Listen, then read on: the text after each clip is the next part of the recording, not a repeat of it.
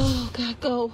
Oh, no. These pests might be tiny, but get enough of them, and for many, it can feel like one's skin is crawling. My dad is super scared of them. I've only ever seen like one or two in one place. This is crazy. For the uninitiated, these long-bodied insects are earwigs. These certainly aren't new, but there's something a little different this summer. This is my plea for help for anyone that is also experiencing the overwhelming earwig issue and them like getting into your house. That's been mainly happening in like southern Ontario. I'm pretty sure of. On social media platforms like TikTok, posts about earwigs have been showing up in feeds recently. Has anyone else like not seen an earwig in like 5 years, and in this summer alone has seen like 45 of them? People seemingly trying homemade tricks to get rid of the annoying critters. I live in southern Ontario and we're having like this craziest earwig problem this year, and I want to show you something because it's something that works. So it's soy sauce with oil, and I just put it in a little lid and I put it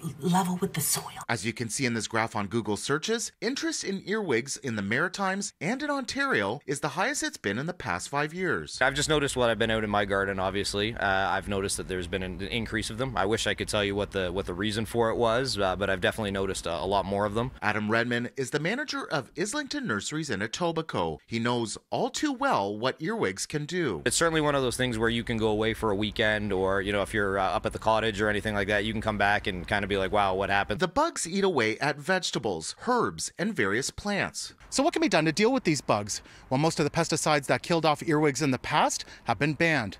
So Redmond recommends two natural solutions. The first is diatomaceous earth, something that can require multiple treatments. There's a couple of different ways that it can be applied, but the most common one, and the thing that's convenient about this, is you just pop the top off and you can sprinkle it right into the area that you're looking to create the barrier.